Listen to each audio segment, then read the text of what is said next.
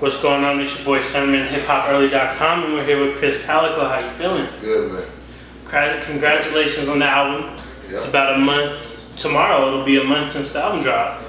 It will. I didn't even think about it. Because, man, I just keep pushing. You know, when stuff drops, I just push forward.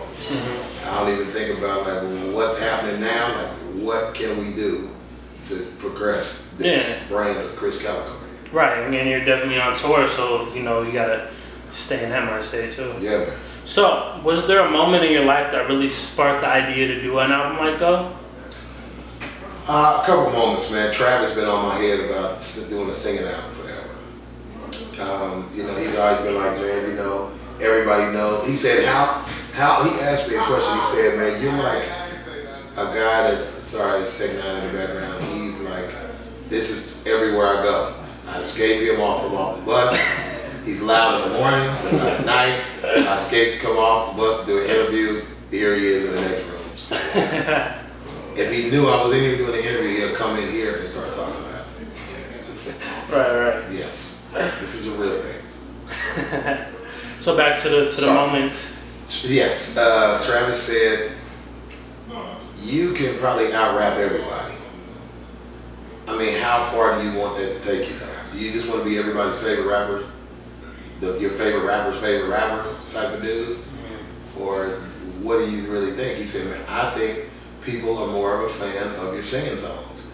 I think you should do a singing album. And I'm like, no. I gotta show everybody. I'm like, all the time, I'm this elite MC. I'm not just a singer that tries to rap. I actually can probably hang with or out-rap even the best of them, you know what I'm saying? And he was right.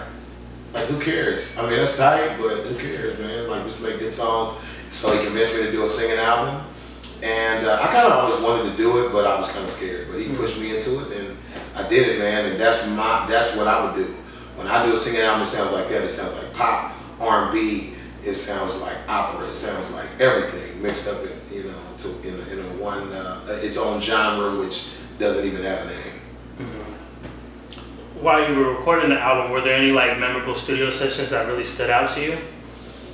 I mean, I was going through a lot of stuff at that time, man. I was going through a lot of like mental anguish, man, and I kind of was going through, even though you probably can only tell on one or two songs, but I was going through like a super depression at that time. And so when I get extreme emotion, any which way that means, you know, any which way that goes, it brings out a lot of creative stuff in me. It makes me ultra creative. If I'm really emotional, man, I can really write like quickly and stuff that's very powerful. So that's what that album was, man. So your mom's on the intro doing the words and everything. How did you feel the first time that you heard that? It was weird how that went together. That's actually a memorable moment. I brought my mother in to do the intro for my song they're called Logged Off. And she actually ended up saying, you know what, can I say some other stuff? I was like, I don't know what I'm gonna put in, mama. And she was like, just let me just write some stuff that I'm thinking and just say it. If you can use it, cool, if not, cool. And she wrote this piece. So this was like about 4 or 5 songs in. Now after I finished the album months later, I had a horn section come in to play on Orangutan. My song Orangutan with the whole roster dang near on it, you know. And then I was like, man, I don't have an intro for the album. Write something. And they wrote a whole piece. I didn't know how long it was, nothing. I said, hey man, take Mama's thing and put the horn section thing they wrote and put those things together. Let's see if we can shorten one and do that it was the exact same length. What she wrote and said and the horn section, it was the exact length of it. It was just perfect. It felt like it was divinely done, you know what I'm saying? And it just took its own life, man. Once I heard that over those horns, and her saying that stuff over the top of it, man, it just worked so great, man. And it seemed like we planned it that way, but we actually didn't, and that ended up being the intro for my album. Yeah. What was the significance of only working with strange music artists this time around? I actually had it in mind, man, to get several artists on this. Actually, Cee-Lo was supposed to do a song, this song called Didn't Want to Wake You, but you know, I think he ran out of time with his life. I wanted to get Flow Rider on the album on one. I was trying to get Lil Jon on my song No Nos. I was trying to get a lot of people on this album, man. I was trying to get Pharrell on the album. Like I was trying to go for some big features. But man, my time and everybody else's time, it just didn't end up working out like that, man. So I was totally fine with just leaving all strange folks on it. You know what I'm saying? These dudes are ultra creative, and to me, we have to feed each other. You know what I'm saying? Like we feed each other because their albums sell, my album sells. So I think we should just, I was like, we should just keep it in the family anyway, man. The money that's generated from the CD sales, to me, why not share it with my dudes that I'm out here working with? You know, my co-workers, my brothers. You know what I'm saying? So I was fine with that. So once again, man, these things with this album, everything just kind of came together on its own. You know, even things that I wanted to happen, when they didn't happen, I wasn't disappointed. I felt like, man, it's supposed to happen like this. You know what I'm saying? It's supposed to be like just me and my brothers on this album. So that's what we did. Mm-hmm. So you mentioned some of the names that you were trying to get. Yeah. And I know in the past I've asked Tech like some of his dream collaborations. So what are some of your dream collaborations? That's them. Everybody name is them. Probably only, it's some people that I would love to do music with, man, that I haven't done. Even some country artists. Even like John Legend, man. I mean, I would love to work with Legend. You know, I love to work with Kanye. I would love to, you know, rappers. My favorite rapper is gone. Notorious B.I.G, my all-time favorite rapper. Mm-hmm. You know what I'm saying? There's a lot of other good guys out here, but you know, those are some of my dream collaborations. Most of them I was trying to get on the last project. So we'll see, man. The more popular I get, though, the easier those things will be able to achieve. Definitely, definitely. So you mentioned Biggie's your favorite rapper. Do you have a favorite Biggie song of all time? No. I mean, I like so many different ones, man.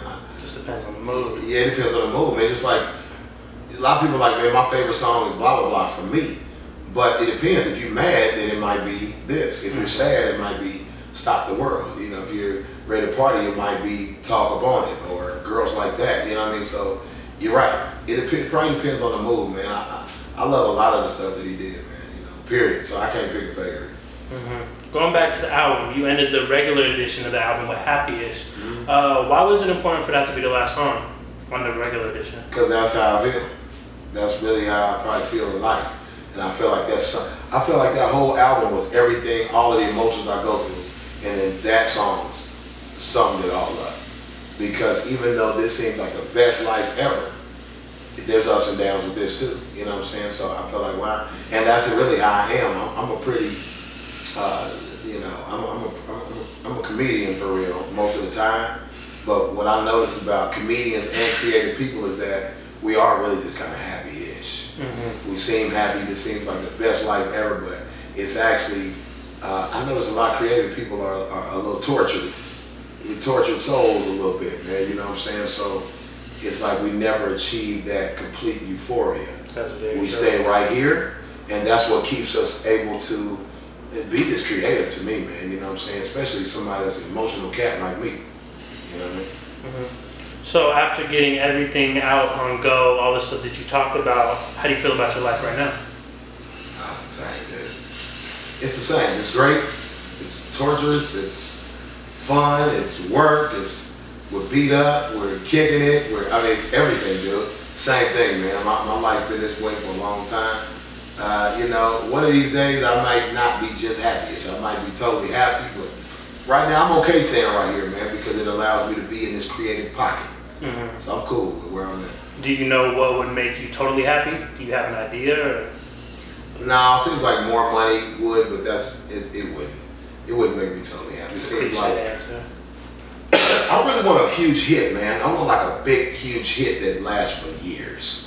That wouldn't necessarily make me happy. That just would probably achieve a goal that I want to. Mm-hmm. I want one of these hits that just last forever. Not just with our fan base. I mean, like with the whole world.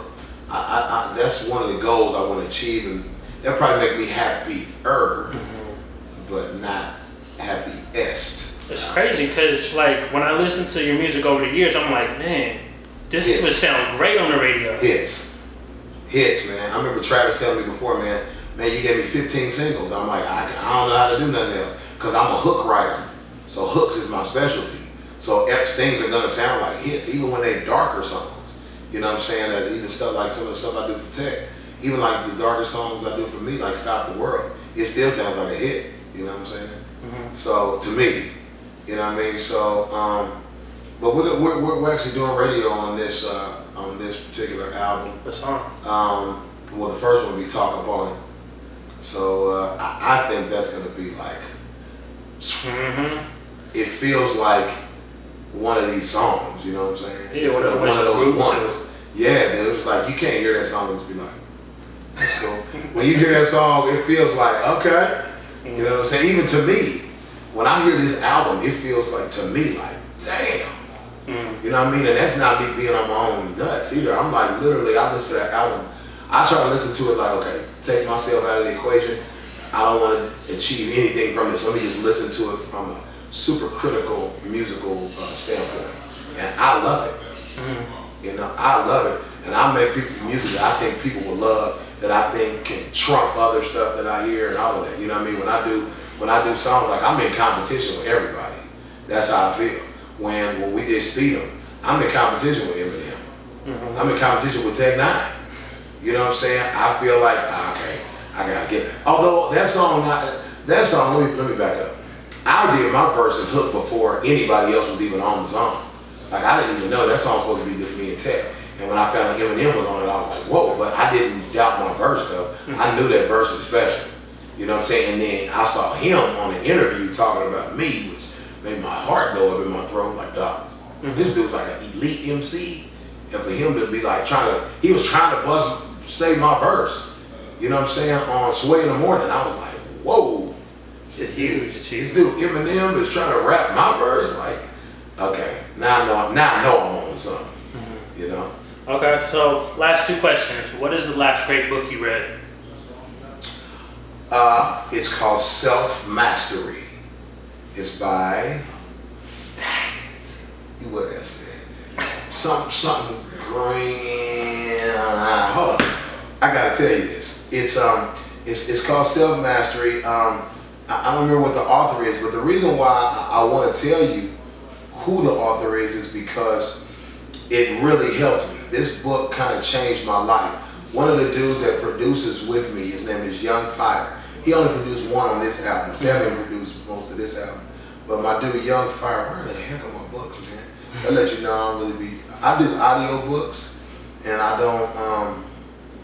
don't read a lot because I have ADD. So when I'm reading, I read the paragraph over and over and over because by the time I'm in the middle of using it, by the time I'm in the middle of reading it, my brain goes to something else.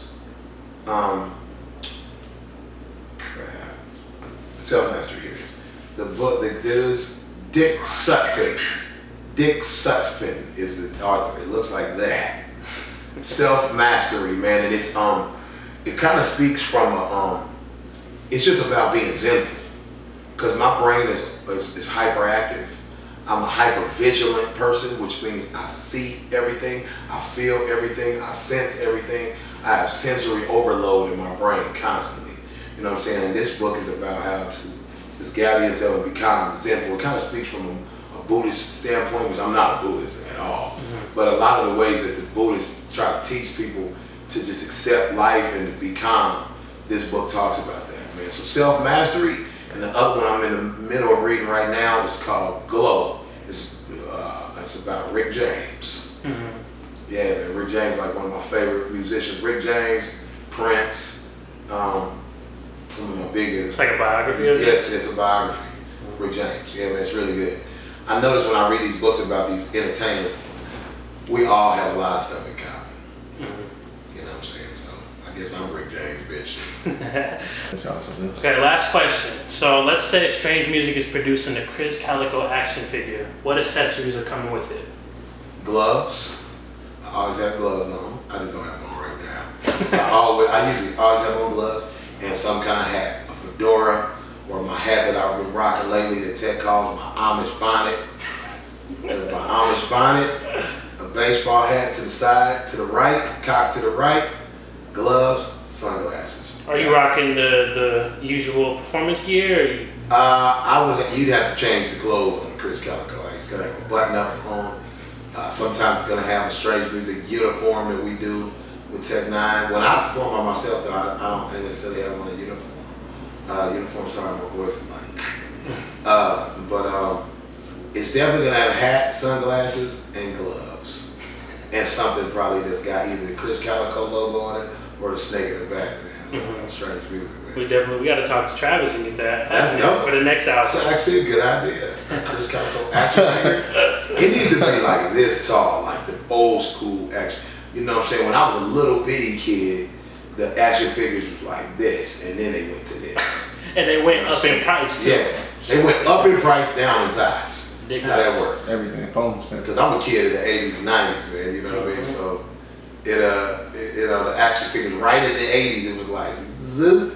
Yeah, When G.I. the Star Wars was cracking. Yeah, I got a lot of wrestlers, so I know exactly what you're talking about. They've changed over the years. Now the wrestling action figures, though, some of them are still big and some of them are small. Do you go see wrestling? It comes here, I'm sure. Yeah, I'm going to see NXT next week. Okay, I go still too, man. That's probably something I never talk about. That I actually go to WWE almost every time it comes to Kansas City. Really? Constantly. That's crazy. Yeah. I didn't even know that. I don't talk about it, but I go every time. My son is a big fan too. But I came up, you know, like I said, I'm in the 80s and 90s, so Hulk Hogan was cracking, Andre the Giant, and you know, all of the Rock's family members like Jimmy Superfly Snuka, people like that. You know what I'm saying? But I know some of the newer dudes, Roman Reigns and these. You have an all-time favorite? Probably The Rock, man. It's hard to beat The Rock, dog. I mean, I would have to say the great dudes, the dudes that everybody else loves, who I love. The Rock, Hulk Hogan, The Rock, John Cena. How can you can't fuck on them dudes. But I also like who? Stone Cold. Stone Cold, dog. Stone Cold, dude. He's in the mix too. Yeah. But you know what I like, man, that people probably never really fool with, and I just because of his theme song is Brodus Clay. Okay. You like the dancing? I like he was a character. You know what I'm saying? You know what I'm saying? Like I liked him, man. Not necessarily as a wrestler as much, and I met him too. But probably more as I like this song and I like this character. But yeah, you're right, man. I can't leave Stone Cold out, man. Stone Cold is the man. He's probably one of the best, man, ever.